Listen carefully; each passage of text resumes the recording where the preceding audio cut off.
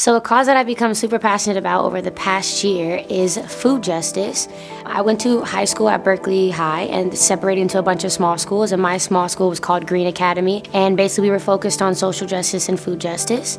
And to me it's so important because while all these things are going on the planet, the war on food is still happening, and we all have bodies and we all eat. So I was vegetarian for like a year and then got a random steak craving.